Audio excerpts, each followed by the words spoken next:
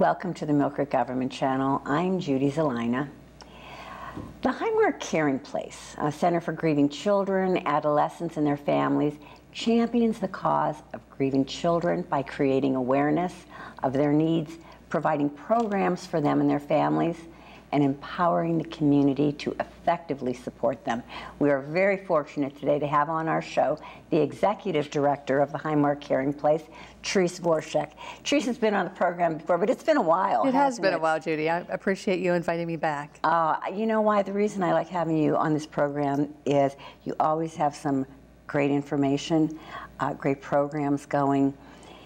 And also, there's a lot of our viewers that don't even know that you're here right in our own backyard. That is true and unfortunate. I guess with the type of work that we do, that people don't know that we're out here until they might unfortunately need us. Exactly. Which brings me to the first question. What exactly is the Highmark Caring Place? So at the Highmark Caring Place, what we provide is support for children and their family members who have had a family member die. So when when a child has a parent or a sibling or a grandparent who has died under a variety of circumstances, they need some extra support. It's very difficult for them. Many, many things in their lives change. And so our programming provides that support for them. Why is a program like this needed? I mean, you hear people say, "Oh, they're kids; they'll get over it." They'll roll with it. They'll be out playing baseball before you even know it. Absolutely, and that's what we hear all the time. Exactly. Kids are resilient, right? We say that about kids for a variety of reasons. And they'll bounce back. They'll get over it. Give them a couple of weeks, and they'll be fine. And nothing could be further from the truth, to be honest. These kids who, when somebody they love dies, really, honestly, their lives are turned upside down. So many things change in addition to having somebody they love no longer with them. So if you can imagine being a 10-year-old child whose mother died, and all of a sudden mom's not there in the morning to get you up and get you ready for school, or to when you get home at night to help you with your homework, and all the hundreds of things that mothers do on a day-to-day basis for their child to nurture, to help you grow up, to guide you. All of a sudden she's not there, and you love her, and of course that the sadness of missing mom or the person who died is very real and very big. But in addition to that, and what a lot of people don't understand is oftentimes the death is really just the beginning of a lot of changes that happen for that child. So if a parent dies or a sibling, lots of things change in the family. The whole family dynamic changes. If a parent dies, then the surviving parent's now a single parent, and that changes a lot of things in the family. Sometimes financial situations may change because of that, which may mean that the family has to move, which means the child has to change schools and change. Their friends change, their neighborhood change. Everything changes for them. So oftentimes it's a domino effect of a lot of stressors for them. I never thought about that. I mean, I'm thinking of them just dealing with the grief of the loss of their loved one, but so much comes into play. As you're talking about this, like getting up for breakfast, and mom or dad or grandma or grandpa isn't there anymore. It's funny because I think these kids think that they have to be strong, and the spouse that's left is dealing with their own grief. And they look at the kids are pouring their milk, and so they're doing okay, but they don't realize what's going on inside. Absolutely, and that's part of the reason why, again, the kids need some extra support in a program like ours, because not only are the kids grieving, obviously the adults in their lives are grieving, and those are the people they would typically turn to when something difficult is happening in their lives, and the adults are grieving as well. And while they're doing as best as they can to take care of their children, they've just had a significant loss as well. And so it's a very difficult time for the entire family. So at the Caring Place, what we do is we bring these families together. We bring the kids together with other kids who unfortunately have lost somebody themselves, and we provide a safe environment for them to be with one another and talk with one another and support each other again, because they understand what each other is going through, because they're going through it as well.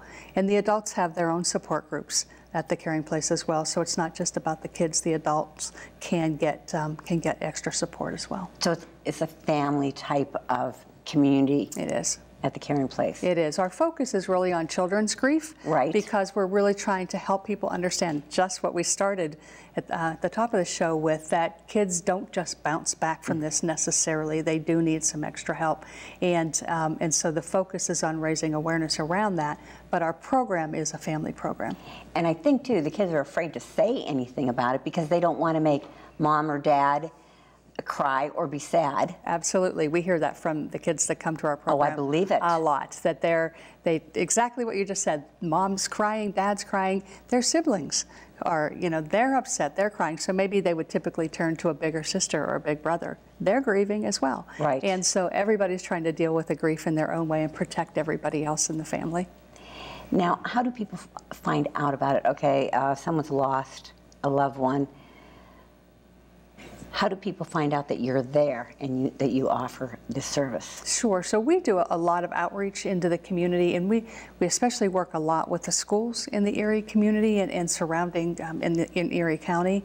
But we also do we talk to a lot of different groups and professionals in the community that can hopefully spread the word about the programs that we do. And all a family has to do is give us a call, and we can walk them through the process. We also have a very robust website online, the highmarkcaringplace.com. Mm-hmm. And in addition to our contact information being on there, there's also a lot of information on there for families who may be in these types of circumstances. Now, how long has the Highmark Caring Place been around altogether, and how long has it been here in Erie? Sure. So we started actually in Pittsburgh in 1996, and we came to Erie in 2001. So actually this year we'll be celebrating our 15th anniversary. 15 years you've been here. Believe it or not. Mm-hmm. Where did the idea come from in '96 down in Pittsburgh? So what happened was, so the Caring Place is a program of the Caring Foundation, and the Caring Foundation has its roots again in Pittsburgh. The foundation itself started in 1985, mm-hmm. and it was actually under the foundation that the first program for children, uninsured children, was created. The model for what is now known as the Children's Health Insurance Program. Okay. That model was created under these the Caring Foundation as well.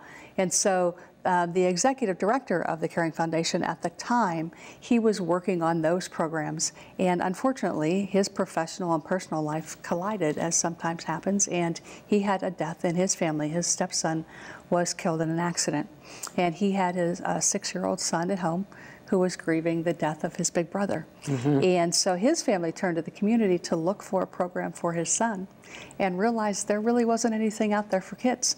There was programs for adults, but really nothing that focused on the grief of children. So that's how the idea came to be, and it grew from there. I think it's wonderful. Now, these children, I wanted to ask, they're going to come to the Caring Place. Do you provide counseling? Actually, it's not counseling that we provide. Okay. That's a great question, because there is a difference. What we're providing is peer support. Mm-hmm. So we're bringing the kids together with other grieving kids, and the families, the grieving families, together with other grieving families who help support one another. And we're a volunteer-based program, and so it's actually trained volunteers. We train them, but it's actually the trained volunteers who are working directly with the families. So it's not trained professional counselors who are working with the kids. It's not individual therapy. Everything we do is in groups, mm-hmm. and it's volunteers who are facilitating a variety of discussions and activities with the kids and the families. So it's peer support. It's not counseling or therapy. Now, how would a parent or an adult know that a child would benefit from this program? That's a really good question, and we get calls about that a lot. So an adult will call and say, I think my child is doing okay, but I'm not sure. They're going to school. I'm just not really sure. But they're not really talking about, let's say it was their brother that died. They're not talking about him. So I'm just not really sure. And a lot of times what we'll say to families is that even if the child isn't showing overt signs, such as, some children will react a little bit more obviously to the grief, and their grades at school will drop. Okay. They might begin to isolate themselves. They'll stay home a little bit more. They don't want to go out with their friends anymore.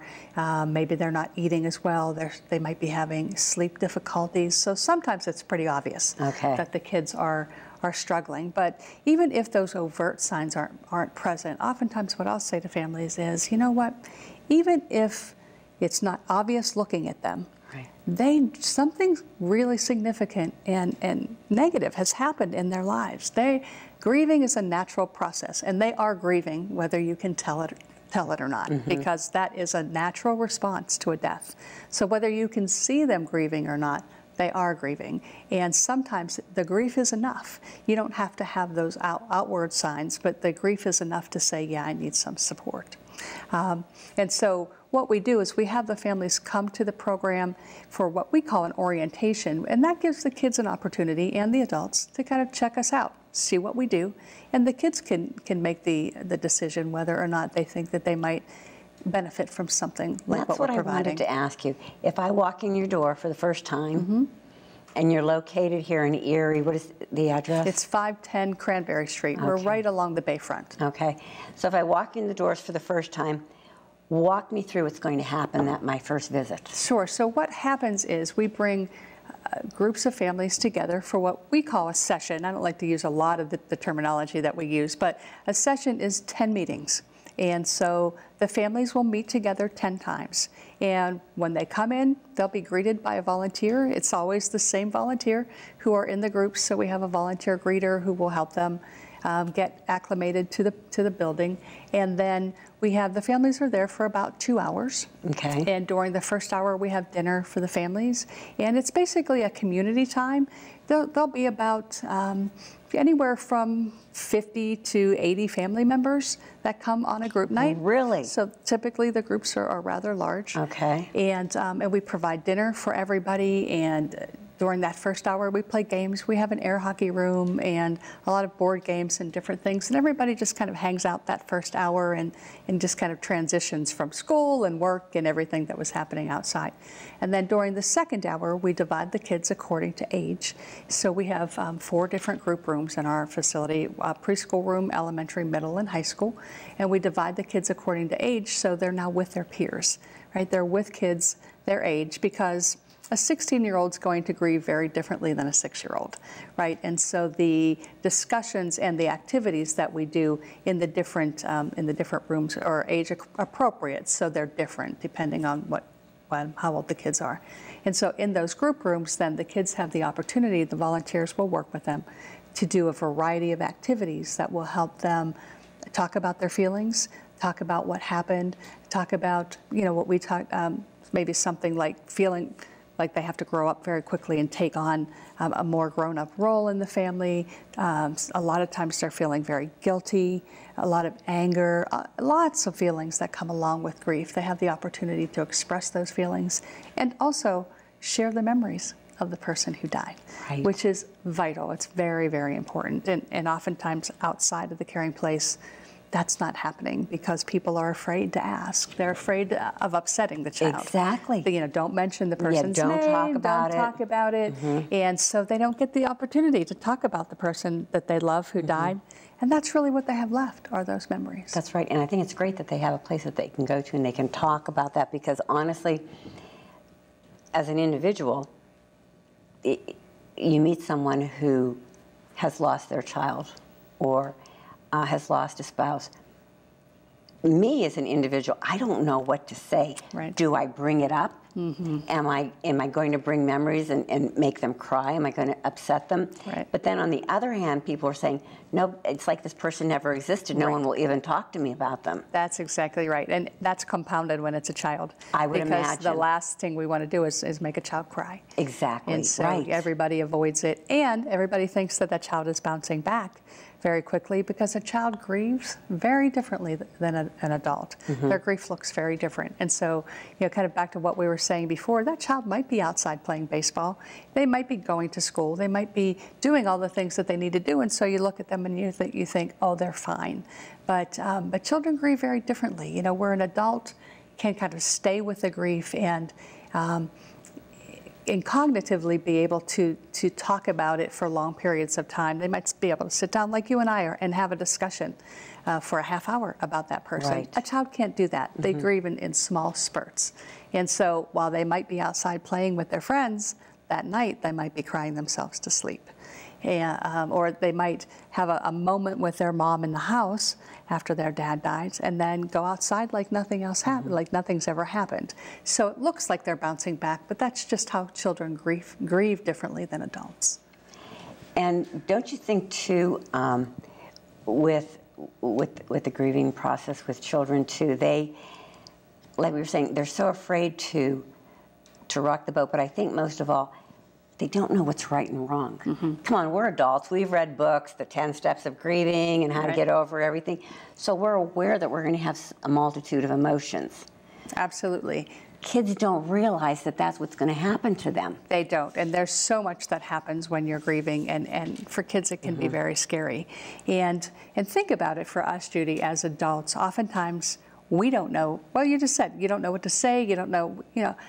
I do this for a living, and sometimes I find myself driving to a viewing at a funeral home thinking, what am I going to say? Exactly. Right? And so even their own peers, they don't know, right. You know, they're 10, 11, 12 years old. They don't know how to support their friend who's just had this happen. We as adults don't even know how to do that. So it's hard for them. Yeah. So the children's grief is a big thing, which brings us to an event or a program or whatever you might want to call it that we want to talk about, and it's Children's Grief Awareness Day. Right. Tell me about that, Therese. So Children's Grief Awareness Day is a day that the Highmark Caring Place created 8 or 9 years ago to help raise awareness of all of the things that we've just been talking about, to help people understand what it means to be a child who has had somebody that they love die. And actually, I'm proud to say that the idea for Children's Grief Awareness Day actually came from a group of students in an Erie school district. Really? Here. We do a lot of work within schools. Okay. And one time we were working with the schools, and the students said, "Why isn't there a day for this? You know, there's many days for like breast cancer awareness and lots of different medical issues. Yes. You know, wear red for heart to raise awareness about heart issues, that type of thing. But there's nothing." So the kids were saying, "Why isn't there a day?" And so my staff member came back to me and said, "You know, they had this idea," and I thought, why isn't there, you know, from the mouth of babes sometimes. Exactly. I can't believe we hadn't thought about this before. So it's wonderful that this idea came from students here, right here in Erie. And so what it is it's a day just like other awareness days to help raise awareness of the issue of what it means to be a grieving child, what the impact of death on children and their need for support. And so it started very locally, right here in Erie, and then became kind of regional and statewide for a couple of years. And over the last 8 years, it's grown actually into an international day of awareness. Has it really? And it started right here in Erie with an idea from some students. It's wonderful. It's national. It's across the United States, and then in the last couple of years, we've had involvement from grief support programs in the UK, in Japan, in Canada, and in other international programs. Wow. Now, okay, we know, all right, there's going to be a Children's Grief Awareness Day. When is that? So it's always observed on the third Thursday in November. Okay. So it's typically the Thursday right before Thanksgiving. And we picked that time of year specifically because, no surprise, the holidays are a very difficult time for kids and for families. Exactly. And so, you know, we picked that time of year very purposefully to kind of mark that and help raise the awareness around that as well, about how hard the holidays are for kids and families. And during this day, at least, you know, the kids can get some extra support right at a time when they need it. Okay. What can we do to help observe Awareness Day? So one very simple thing that everybody can do on that day, and by the way, in 2016, the date is November 17th. Okay. So it's November 17th of 2016. And on that day, something very simple is we ask everybody to wear blue.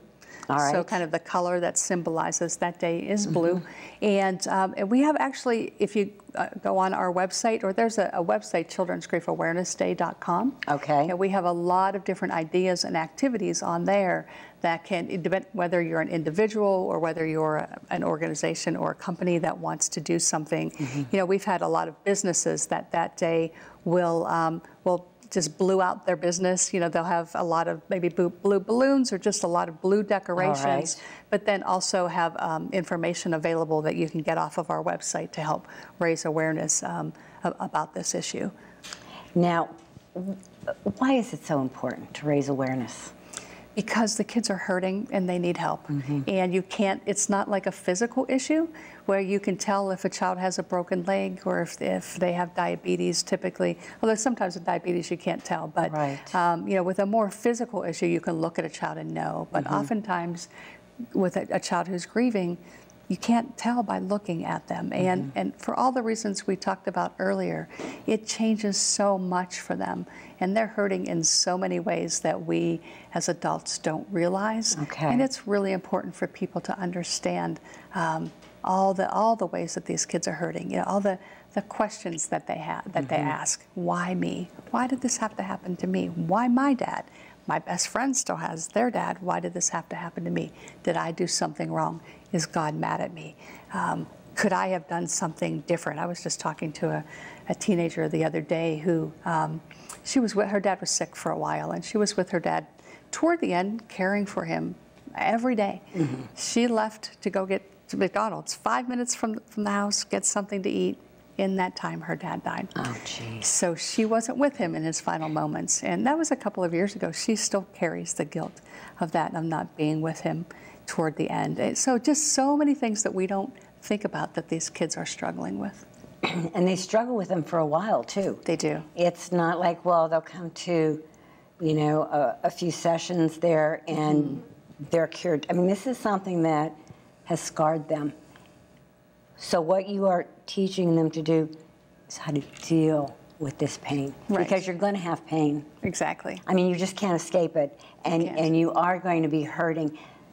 So how do you deal with it? Exactly. We're helping them learn how to cope and to integrate the death into their life, because it's not going to go away. You know, if they're 10 when their mom dies, when they're now 16 and they're a teenager, and you know, you need your mom at that point in time. So they understand the death differently at 16 than when they're married, and you know, just lots of life milestones that if your sister, your grandmother, your parent isn't there with you, the grief comes back. So it's a lifelong struggle. So we try to teach them some skills and give them the opportunity to learn how to cope with it. You do a wonderful job. You really do, Teresa. And you know, I've always thought so much, and I love promoting the Highmark Children's Place. I really do. Thank you. But you mentioned volunteers. Now, it sounds to me like your organization is so dependent on volunteers. Absolutely. If one of our viewers is out there and they want to help out, how can they get a hold of someone to volunteer?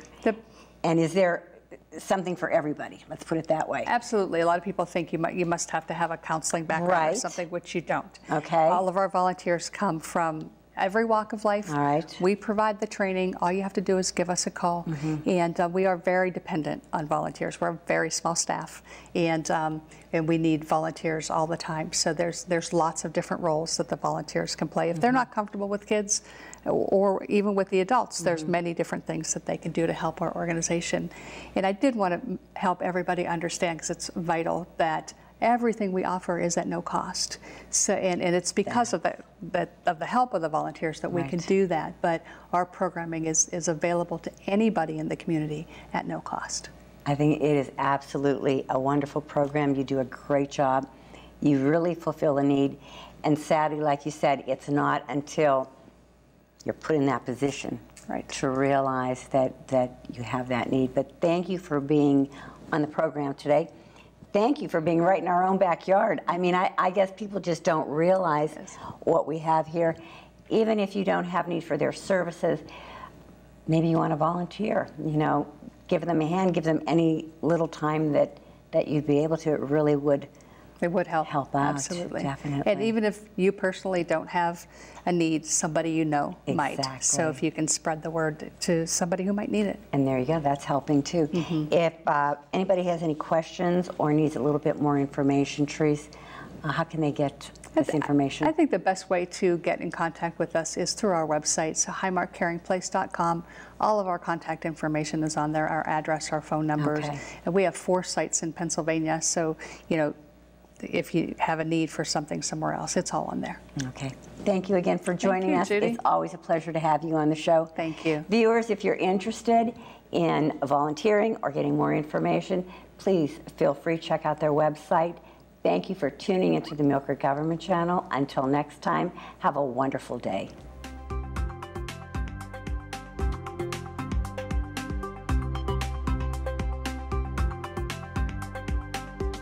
You're watching the Millcreek Government Channel, powered by WQLN Public Media.